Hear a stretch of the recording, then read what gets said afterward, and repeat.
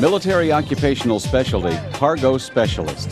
The men and women of this MOS are the cargo handling experts for everything the Army moves, by sea, by land, and air.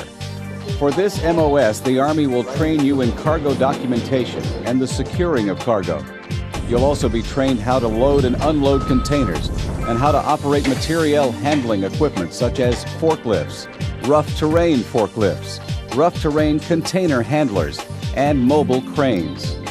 After your initial entry training and advanced individual training, you'll work long hours in the field, day or night, or be assigned to offshore transferring operations.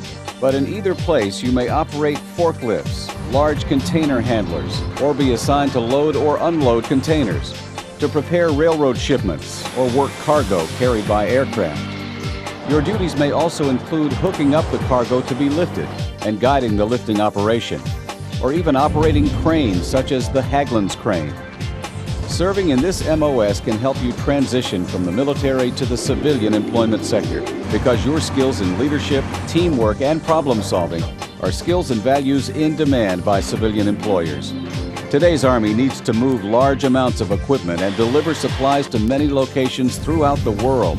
And among the key players who make certain it all gets where it's needed on time are the Army men and women whose job is Military Occupational Specialty, Cargo Specialist.